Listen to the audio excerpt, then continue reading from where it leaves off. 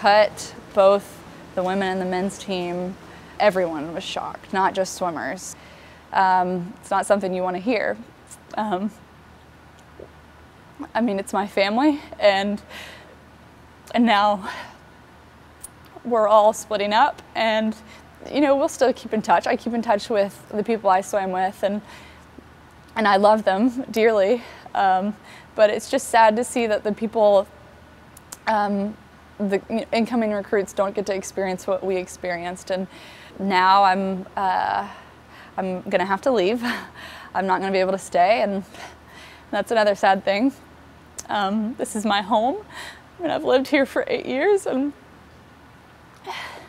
you know, WKU has been, like I said, extremely supportive and helpful, and to have to leave that, and you know, there's no team here to train with. With swimming, you can't train by yourself. It's not productive. You don't have the support that you need on the everyday, daily things, and so it would be impossible for me to stay.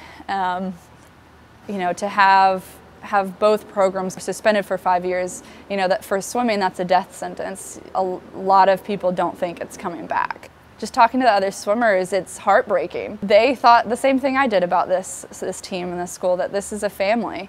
So I'm not worried about my future in swimming, but I think the only thing that we can do for them right now is to make sure that they know that they're not alone. I mean, it hits me every day. You know, you wake up and it's like, well, this, you know, you think it's a dream or a nightmare, and you know, it's not. It's real life.